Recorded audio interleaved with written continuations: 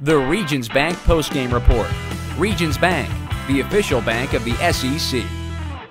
Missouri SEC East champions. We're joined by Gary Pinkel. And first of all, Coach, what a ring that must have to it. SEC East champs going to Atlanta. Yeah, and 11-1 and 4-0 in the month of November, all that stuff. But really proud of our team, and it wasn't easy. It's a battle, and boy, what a great second half we played in real adverse conditions. And defense holds those guys to 21 points. Are you kidding me? In the offense, we scored 21 points in the second half, and it certainly worked real well together in the fourth quarter.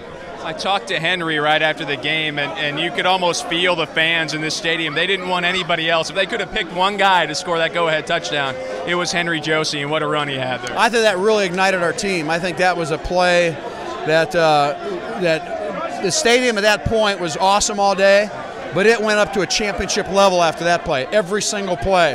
And our fans are awesome, so I appreciate them. And you mentioned the defense. What do you think the key was to containing Johnny Manziel and, as you mentioned, holding them to 21 points? Well, I think we had a good plan in place. He still made some plays, actually got us on some runs, 92 yards on 2 touchdown runs. I think this year we're relentless, and obviously we're playing some good coverage, so they work together in trying to get him out and throw the ball away.